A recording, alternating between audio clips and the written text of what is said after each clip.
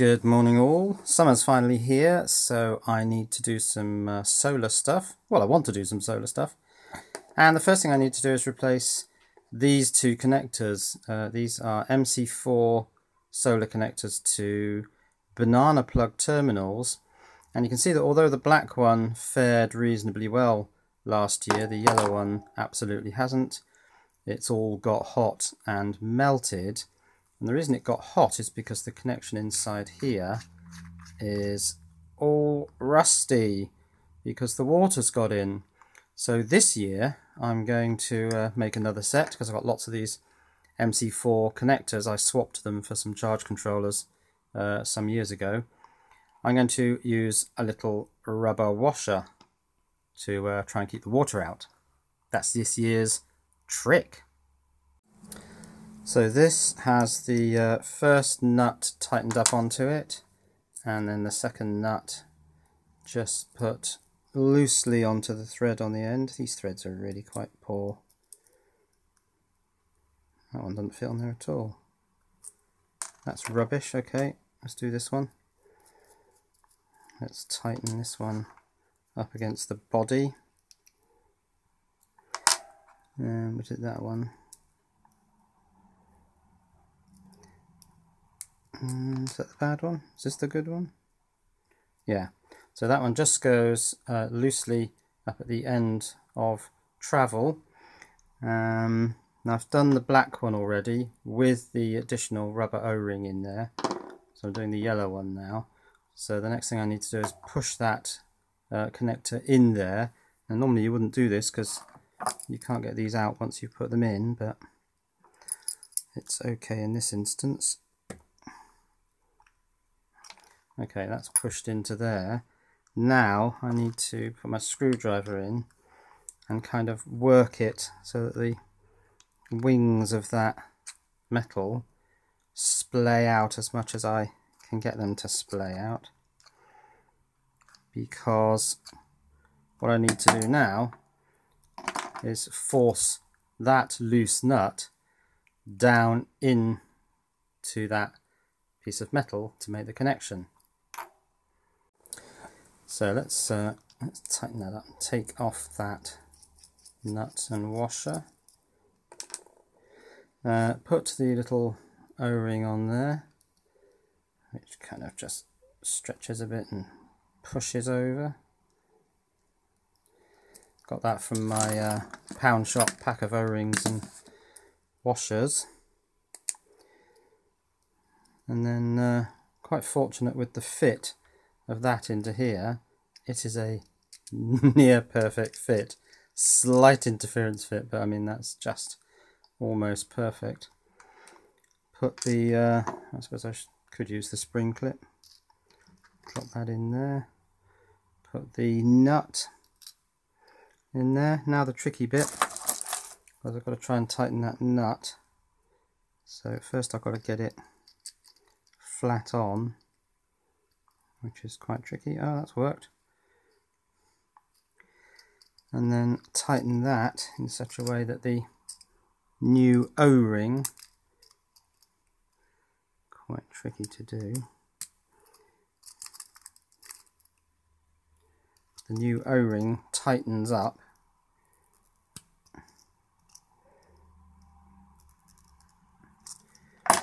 and makes a good seal. And I think that looks like that makes a pretty good seal.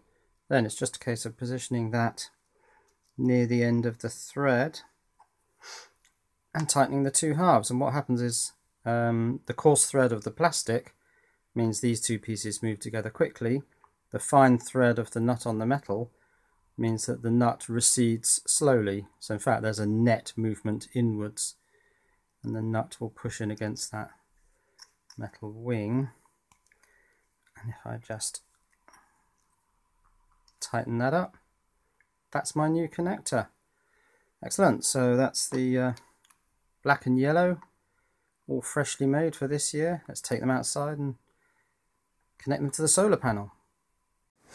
I think one of the reasons the water got in was that this terminal doesn't sit quite square. You can see it's leaning over slightly to the right.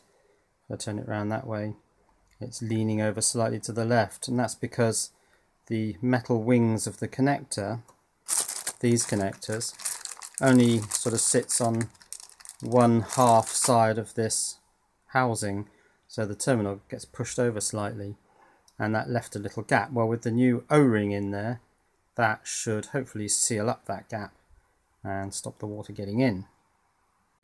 So here's the solar panel frame, and it's the right hand one of these two panels where the wires come down and go to this big lead acid battery. So I want to connect my new connectors to the ends of those cables. So last year's connectors can go in the pile of old connectors. Now actually these look pretty reasonable, the crop clips that go on the battery, so I might bring these out. And Vaseline, that's what I want, to Vaseline up these connectors. Yeah, I'll take these out and put them on the battery, I think. So I'll just dab a bit of Vaseline onto the O-ring of the, I suppose it's the male connector, is it?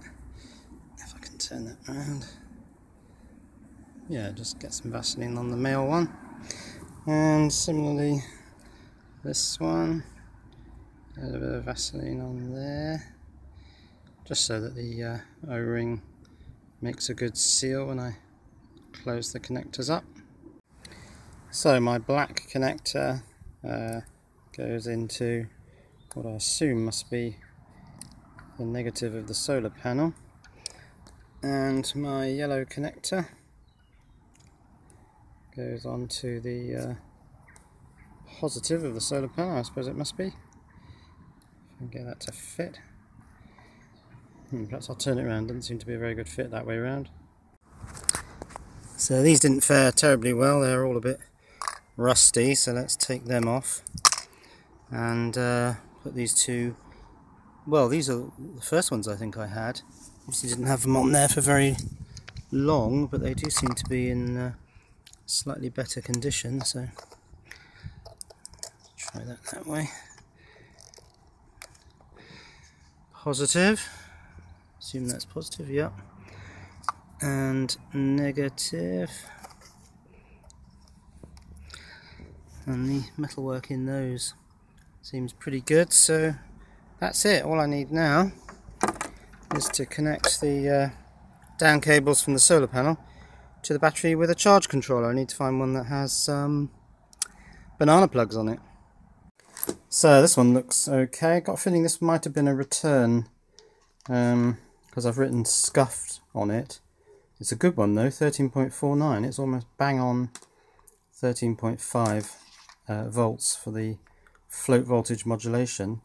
I think what happened is it just got scraped across the top there, but I don't think it's breached the heat shrink sleeving, so that should be fine. I'll stick some banana plugs on these wires and connect it up. So these banana plug terminals have got little grub screws in them, but I think actually what I'm going to do is take all of the grub screws out and solder these. So usual thing, remember to put this onto the wire first. Always the way, isn't it? You solder the connector on and then you found you've not put the cover on.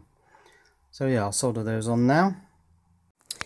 So this means digging out my old toolkit from years ago when I was a field service engineer, because in here I keep the big soldering iron, my 60-watt soldering iron. I think I'm going to need that for this job. So just waiting for the soldering iron to warm up, which is perched precariously on the desk here, and as usual my desk's in a total mess. Of course you don't get to see that normally, you just get to see the mat on the left hand side of the desk. Right, let's get soldering. So let's start by taking a 5mm length of insulation off these wires. Oh, those wires look a bit corroded. I wonder if I should cut them back a bit. Can't cut the yellow one back very far because it's got the diode in the wire. That keeps jumping to 6. See how I get on tinning those. So I use the helping hand to apply solder to the inside of this banana plug. Just gotta wait for that to get hot enough to take. Come on. Feed solder down into there perhaps. I'll go in a minute. There it goes. Let's fill it with solder. And poke one of the wires in. That's still hot. Now I've got to hold it there until it sets. That seems to have set. I think that's good enough. I'm just going to put this bulldog clip on there just to sort of absorb the heat out of it, help it to cool down a bit quicker, hopefully not melt my mat. And on to the next. Good. This one, the hole doesn't quite align with the hole in the cover.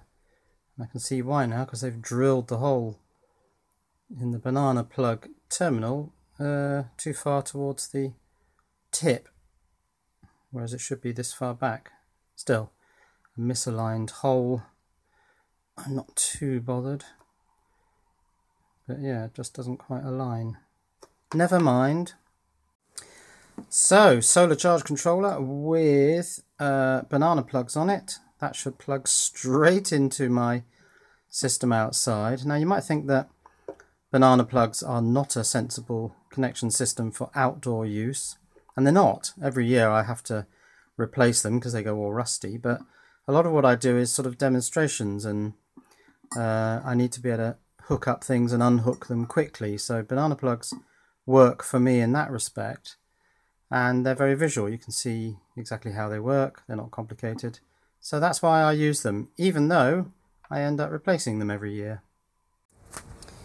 So I've hooked up my DVM to the battery, which is at 12.7. Okay, let's connect the charge controller. Black to negative, red to positive. Make sure that lights up and that the LED starts flashing. 1, 2. And something probably about 7ish, 12.7. Right, got to hook up the solar connections now.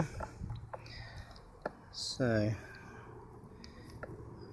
working one-handed, of course, a bit tricky. That's the positive. Let's do the negative. And that should start creeping up now. And indeed, up it goes. Now this battery's not had the solar panel connected for, well, the whole winter. It's probably not been connected since last, I don't know, September, October. Unfortunately, we have a very short summer here in the UK. But yeah, that's creeping up. That should get up to, well, initially the boost voltage, because this is, actually no, I think when this first boots it goes up to 13.5, and then at the beginning of each day it will go to 14.4 for a period of time. And that's just hit 13. Good. Well, I'll just let that charge, and then, well, I can do anything, can't I? I can charge my electric bike, or fly quadcopters, or whatever I fancy. Cheerio.